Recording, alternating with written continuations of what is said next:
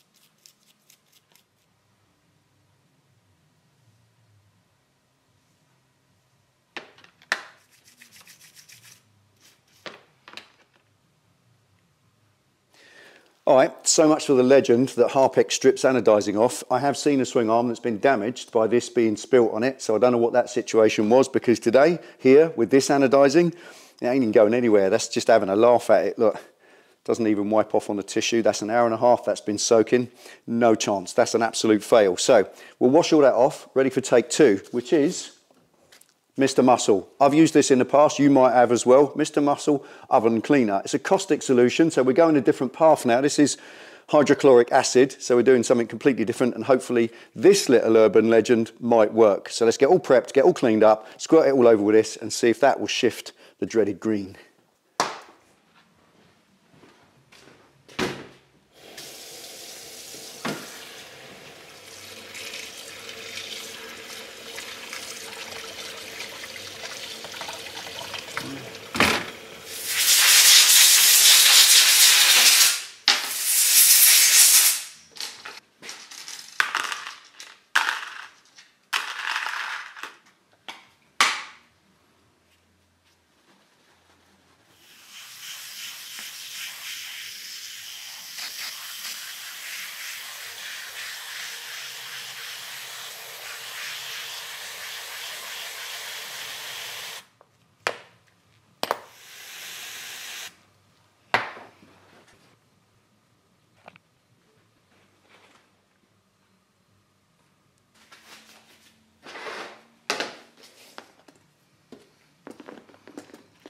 That's better.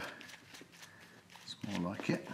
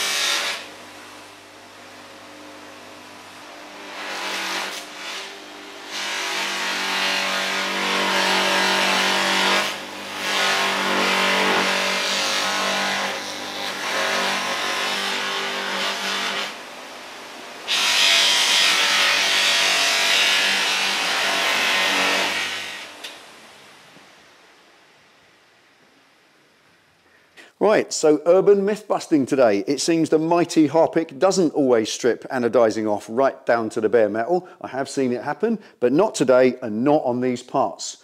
So go figure. Can't explain why, but it didn't work whatsoever.